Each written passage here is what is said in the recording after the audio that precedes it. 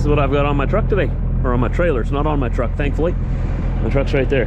Trailer's on my truck. This is on the trailer. 2 rack systems that are going back to Winnipeg. We're in Langbank, Saskatchewan. It's about a 5.5 hour drive back to Winnipeg with this stuff. This is the same place that I delivered. So I delivered and I picked this up at the exact same place. 0 empty miles. I love it. It's the way it should be.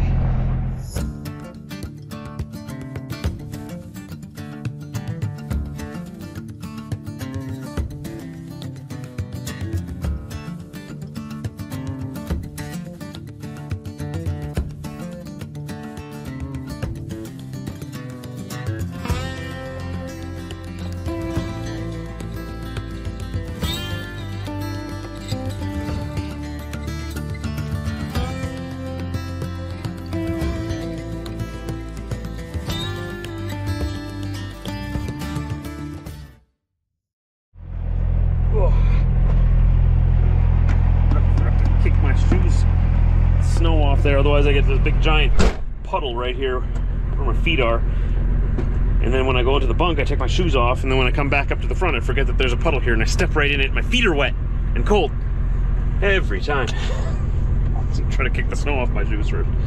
Alright, so it's gonna be a good day. I don't know what's planned for after I get to Winnipeg. I'm trying to get a hold of the load gods and figure out if they have anything for me or what's going on. But I'm trying to get this stuff unloaded today yet, so I'll have 2 loads delivered today, which is a great start to the week. It's Monday today. Just waiting for a phone call, just to make sure that I'm confirmed where I'm going. I called the receiver where I'm bringing these racks to. They receive until midnight tonight. That's awesome. These new members are Mark, I'm so sorry if I pronounced your last names wrong, guys. I'm so sorry. Mark Minigol, Jeff Howell, Jose Carlos, Benjamin Wimmet, Jimbo Slice, Mitch Rivard, John Seifert, and William Shingus Sr. All the newest members. Welcome aboard. Today I'm hoping that there won't be any snowstorms as we're headed east. The forecast says snow all day. But if it's snowing like it is right now, that's okay. Here, take a look at this. Take a look. Come with me. Come with me. Like you see, can you even see it falling? Oh, there was one flake. You see it? Oh, there goes another flake. You see? Snow like this is okay. It's once it gets heavier and once it gets on the road and stays on the road. I don't mind it when it's in the ditch. We can have all the snow we want as long as it's not on the road. But once it's on the road, that's when I start not liking it as much. But I have till midnight to get to my customer, like 5 hours away. He said, oh yeah, as long as you're here before midnight. They leave at midnight, so we just have to have you unloaded before then. How often have you heard that? How often have you... Sometimes there's 24-hour receivers, I guess. But this is just first come, first serve. Yeah, whenever you get there, we'll just unload you. It's all good. Timmy's. Has Timmy's been around for 60 years, or what's with the 60? Is it their 60th anniversary? They're not the same as they once were. Can they really celebrate their 60th anniversary if it's not the Timmys of yesteryear? I don't know what it is, but we just keep going back, even though it's not the original Timmys. It's not the same.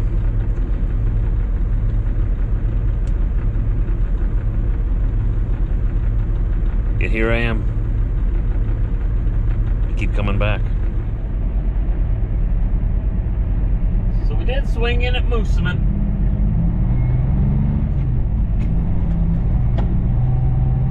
Thought, why not? I saw Timmy's there and I was like, I can't drive past you again, Timmy's. I don't know who you are anymore, but I still want your coffee and I don't know why.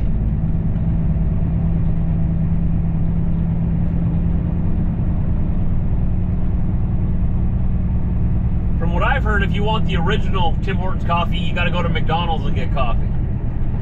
I don't know if there's any truth to that, but they changed the recipe or something a few years ago, and worst of all, Tim Hortons changed their lids a couple of years ago. Terrible.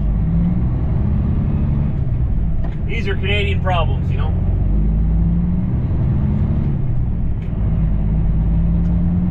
You ever heard of first world problems? In 100 meters, turn right on Trans-Canada Highway, Highway 1. These are Canadian problems.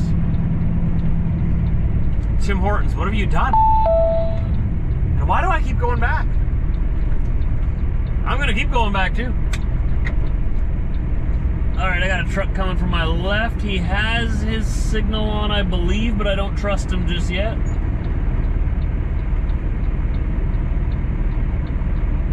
Okay, I trust him, man. I'm going for it.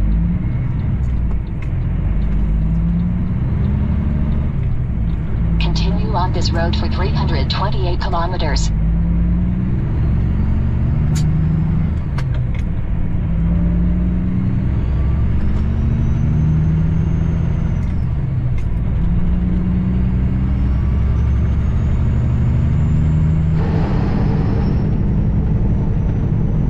Is the Portage La Prairie overpass that they've been working on for how many years? I think they've been working on that overpass longer than I've been driving truck. I've had my Class 1 CDL for 17 years. I've been doing this, what I'm doing now, for over 12 years now. They've never finished that bridge. It's finished. Bravo, Portage La Prairie. Bravo, you completed a project. Wow. So I was just talking to my friend Adam, who lives in the Portage area, and he says apparently that overpass has been done since late fall, or just before all the big snow came. It's not completely finished yet. They got to do the finishing touches like the grass and the centerpiece, the medians and stuff. He didn't tell me how long it actually took. I'm pretty sure they were working on that for like almost 2 decades, but maybe I'm exaggerating. It's been at least a decade, right? I don't know. So yeah, it's been done for a little while. I guess I just don't come through there very often anymore. That truck went through a solid red light. That was solid red, man. And you had those warning lights back there. So gasoline right now is $1.13.9 per liter for gas. Diesel fuel sitting at $1.59.9. I have a different price on my fuel card. But turn left on Oak Forest Crescent. Why is the diesel so much more expensive than the gasoline? I've never understood that. I've heard many like attempted explanations. Is it because it's more in demand? But you'd think if it's in more demand and you're selling more of it in bulk, that it would be cheaper, right? Sort of like going to Costco. You buy more at one time, you get it cheaper. Why is it more expensive? Buddy, what are you doing? I don't trust you. What are you doing? Stopping over there. I'm going to this last one, far away from that guy. Why you just, now you're backing up.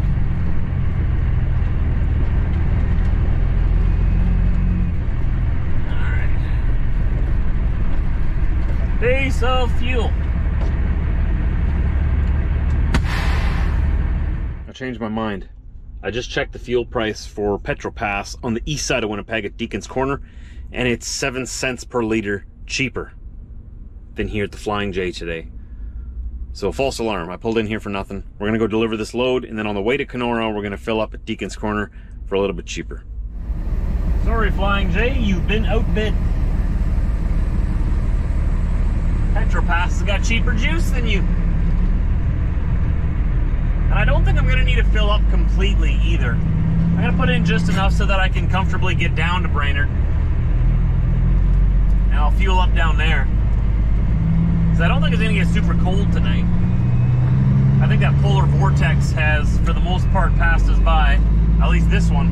Turn left and then slide left in 130 meters. In 100 meters, slide left on Camp Manitou Road and then turn right into 170 meters. My delivery is just down the road from here on McGillivray Boulevard, a little ways down the perimeter south. The perimeter is the ring road that goes around Winnipeg. It's just Winnipeg speak for the perimeter highway. That's what it's called. It's a circle that goes all the way around the city.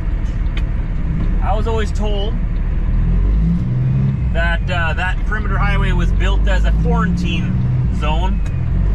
Because we have the National Biolab research laboratories here in Winnipeg. So all the most dangerous diseases and viruses. Turn right on Portage Avenue. Karen, I'm trying to tell a story. All the most dangerous viruses and diseases are researched here in Winnipeg. And if anything ever got out, like a 2019 situation, everything inside the perimeter of Winnipeg would be quarantined inside the city immediately. You wouldn't be able to leave the perimeter. That's what I was told. That's why they built it. But, you know, that would make sense, right? Another reason not to live in the city. But it makes sense, right? Because if you get like some kind of massive virus leak and start spreading in the city, all you got to do is militarize and shut down that ring road around the city. Nothing leaves, nothing goes in. You can contain the virus that way. If only some other places around the world had some kind of system of containment like that for when those kind of things happen, probably could have changed the course of history a little bit at one point or another.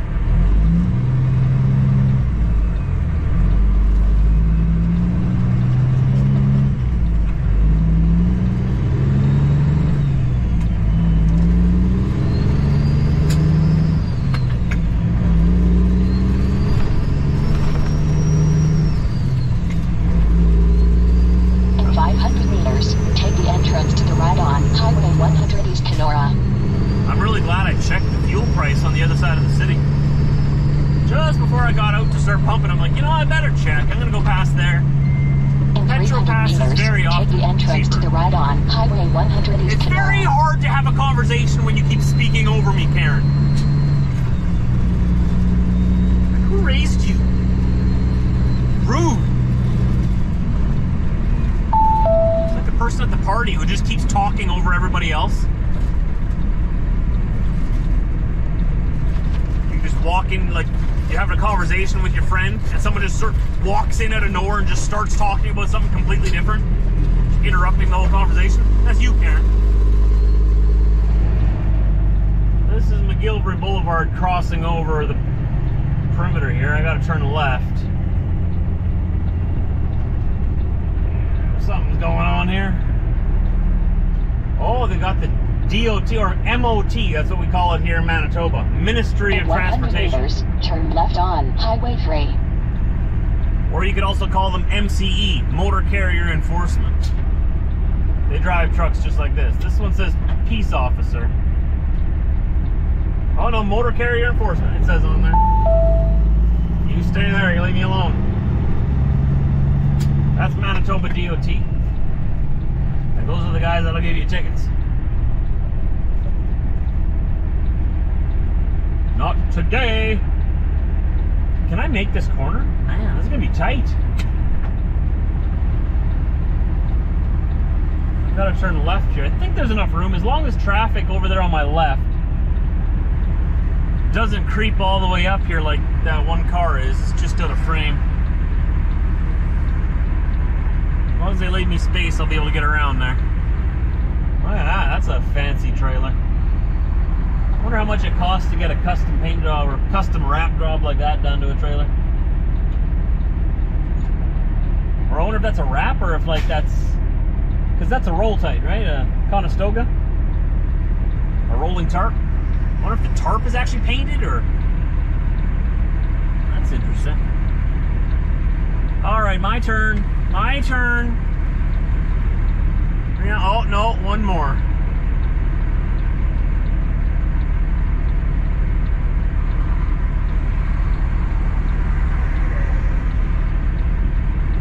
No, still not my turn?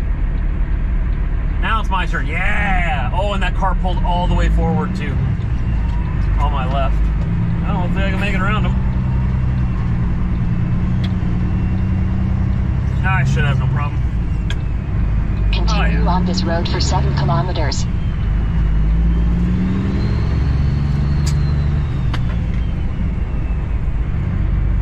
Got a little more space here.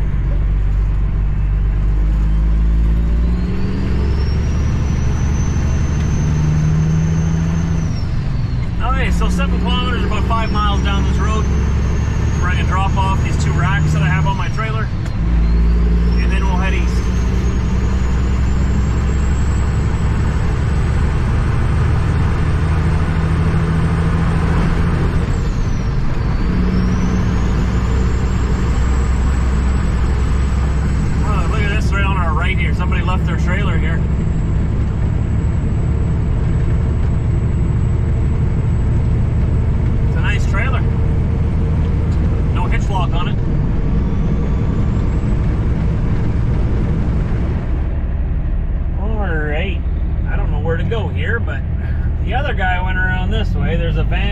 pulled in right before me.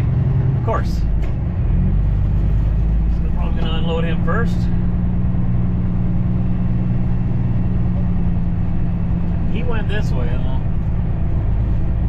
Oh, and look, a car.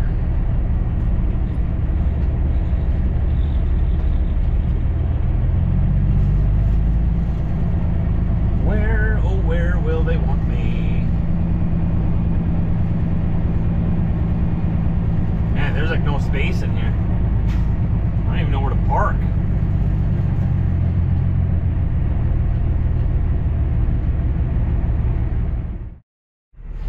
That actually went as smooth as we could have hoped for. I'm already empty, and that only took 15 minutes from the time I got here to the time I'm rolling away now. That's good. So let's head east. We're gonna stop at Petro Pass on the east side of Winnipeg, like I said, for fuel. I'm not gonna fuel up all the way, but just enough to get me to Brainerd comfortably. I'll fuel up down there. Fuel's cheaper down there. It's not supposed to get too cold tonight. Let's see what the low is for tonight. And if it's gonna get too cold, then we gotta fill it up, because I'd rather have full tanks. It's only supposed to go down to minus 15 today, Celsius. Bit of a tight lot in here, but there's enough room. Just barely. So it's not gonna get too cold tonight. Minus 15 Celsius, that's not the end of the world. Anything below minus 20, I get more concerned about regarding my fuel levels. But remember, my body's also climatized already to this winter season, so minus 15 doesn't feel that cold to me. At the beginning of winter, that was really cold. Now, man, that's actually kind of nice. Oh, minus 15, break out the t-shirt. There's that trailer again on the left. Anybody lose a trailer? Just sitting there. 600 meters, turn left on Perimeter Highway, Highway 100. No, Karen, I'm gonna go and get some Timmy's. I know, Timmy number 2 of the day. 2 coffees in one day. Who am I kidding? 2 coffees in one day? That's not that's not bad. Only 2? Usually when I'm on the road, I have 2 coffees a day. Seems like when I'm at home, I have a bit more, but it all depends, because the volume is different, right? I'll usually have like 1 large coffee and 1 small coffee. Looks like all this mess is done here now. Wow, it's only been like 20 minutes. They got all of this construction cleaned up here. This is where those DOT officers were and where all those pylons were. That was like 20 minutes ago. Wow. Here we go to Timmy Ho's. At the roundabout, take the 3rd exit and 1 kilometer. How about take the next left right now and go get yourself some Timmy Ho's. Karen. I'm having issues with her today. I don't know what she's talking about. She's stuck in weekend mode, I think. Still drunk.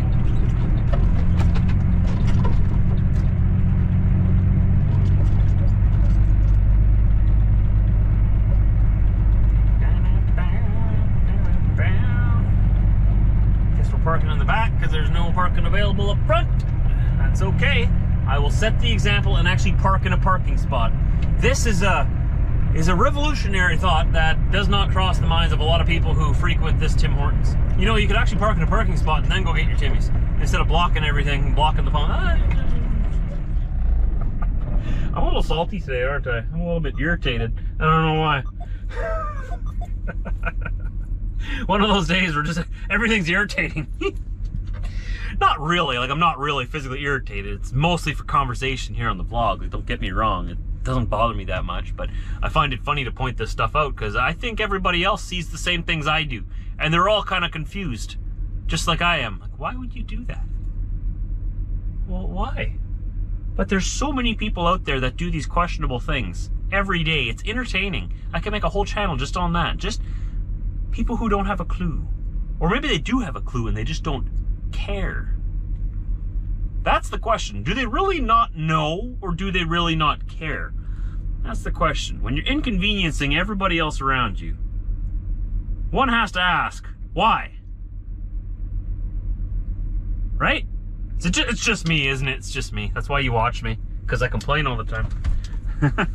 Here come the comments. Stop complaining, trucker! All you do is complain. I know. I was there. I heard it too. It came out of my mouth. Josh, you always complain. Yeah? Try being me. I have to listen to it all day. You only have to listen to like 20, 25 minutes of it. I have to be me and listen to me all day. Every day. No breaks. You get annoyed with me just after 20 minutes, man. I don't know. I'm feeling weird. It's been a good start to the week. I'm happy that Old Blue is running well. I'm in a good mood because of that. And knock on wood, she's gonna keep running well. And this was a really good start to my week. Like Monday, I got 2 loads done. So I started yesterday, Sunday, went to Langbank, got all prepared and ready there. Someone cut me in line this morning, but we did get unloaded promptly. Even though I got cut, that's okay. I'm not upset about that. Not at all. Not at all. You know, I only took time out of my time with my family to get there the night before so that I could get unloaded first. But that's okay. It's okay. Sometimes you just get cut and nobody cares. Do they care? Do they know? Did they even realize? They had to realize I was right there. I guess that means they don't care. So that's where this all started. Yeah. But it's gonna be a good day. It's been a good day so far. That wasn't that bad. I got out of there. Got my second load right out of that same location. Delivered that now. That means I've delivered 2 loads in one day. A 2-for-1 special. That makes it a decent Monday. It's Monday today, right? Monday? Yeah, when I'm filming this, it's a Monday. If you didn't know. I'm gonna go get my coffee now. You think I'm wired now?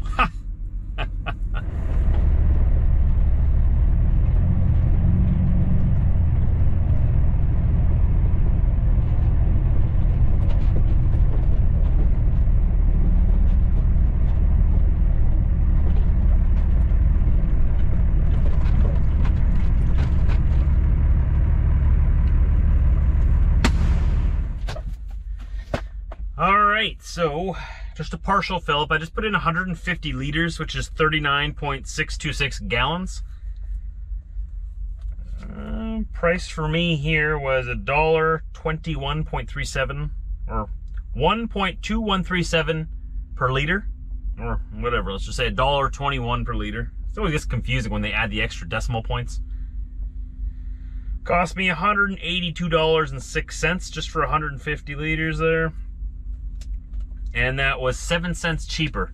My price over at Flying J in Headingley over there was $1.27. This was $1.21. Pardon me, 6 cents. Oh, I lied to you this whole time. I'm sorry. At least I admit it.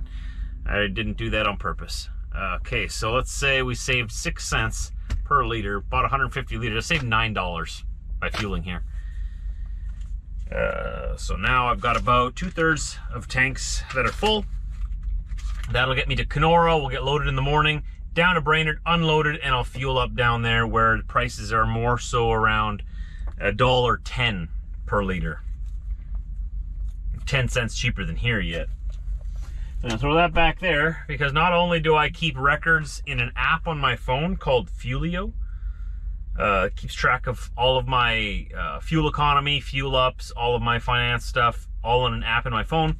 I also keep track of it on paper, old school, and I also keep track of our overall finances in an Excel program in Microsoft Office on my computer. But that covers everything, all of the money coming into our accounts and all of the expenses going out. And then at the end, it shows us how much we made, if like our net. So all of our expenses, and I also break it down into where we spend it. Do we spend it on groceries, eating out, Brit eating out, me eating out, vitamins, vet bills, and pet costs, credit cards, interest, taxes. Everything is all separated on a nice spreadsheet. It's all nicely made. I used to do this back when we lived in the small house, and then I stopped doing it for probably about a year. And it's so easy to get lost and lose track of your spending when you're not carefully micromanaging every dollar and cent that goes in and out. Now, don't get me wrong, micromanaging, I don't mean that we go and, you know, I don't micromanage what my wife spends or anything. It's my money's her money's my money, our money is in there together. But together as a unit, we do manage everything that we spend so that we know where our money's going. Then at the end of the month, we look at our net and we look at all of our expenses and we'd be like, wow, we spent way too much money on like dog treats. That said no one ever. We've never said that before. What's a better example? We spent way too much money eating out, or we spend way too much money on nothing. Like snacks for us or something. We got to bring that down. Or we spent too much money on groceries. That's a tough one, because don't we all feel that way? We all feel like we spend too much money on groceries, because groceries are through the roof right now. But at least we can keep track of like, okay, we spent like what, $1,000 in groceries this month, or over 1,000, maybe 1,500 or whatever. We spent $300 more this month than last month. What did we buy this month that we didn't buy last month? We can go over it and say, was it worth it? And we say, yeah, it was worth the extra $300. Or if we look at it, well, we didn't really need that. Maybe next month we won't spend it on that or something, right? Keep track of every little nickel that comes in and goes out. Keep track of my fuel economy, my fuel mileage. Keep track of my trips, my trip mileage, my trip numbers. Keep them all organized. My pay statements should match my records. I match everything up. Can you tell I have an accountant for a mother? I'm not an accountant myself. I'm not as good as she is at keeping records, but I definitely did have it drilled into me my whole life. Keep records. Keep records of everything. So that's what I do. I keep records of everything. And it's helped quite a bit, actually. I can go back to any point since I bought this truck. Any point in my booklets. And if I don't have my booklets with me, I have my app. If I don't have my phone or my book with me, I have my computer. I can go back and see exactly where each dollar went. Do I need to do all that? Probably not. Is it a lot of extra work? Yeah. But does it make me feel good? Yeah. And it does help me to not spend useless money as much. I still spend more than I should in some areas and got to be better in some areas, but it at least gives me an idea of where everything's going. So at the end of the month, if I'm broke and I'm like, where did all my money go? I can go and see a detailed list and be like, oh, that's where it went. Oh, there, and there. That's where my money went. Okay.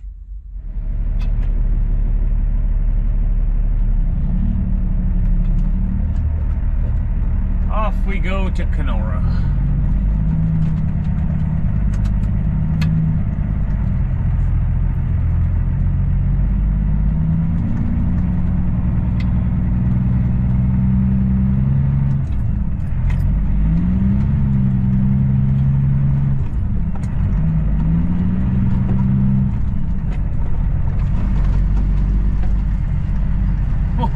Line up for fuel is out onto the road now. Yikes.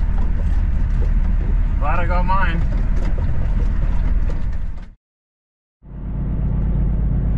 Made it here to Kenora. Sorry, I can't get good light on me. Made it here to Kenora and we're gonna shut down here for the night. I have to be at the gate in 11 hours. So I have some time. I'll see you guys tomorrow though.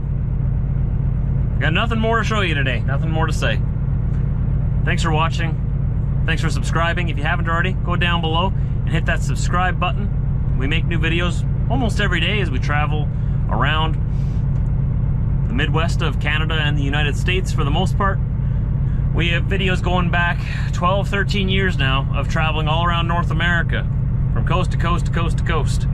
We've had a lot of fun. And it's all on the internet for you to enjoy.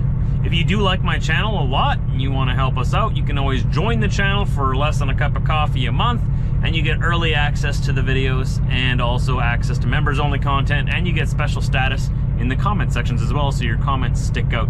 You can go down below my videos or to my main page and hit that join button and read more about it there. Thanks to everybody for watching. I'm tired. I can barely talk. I'm gonna go and sleep. We'll see you tomorrow.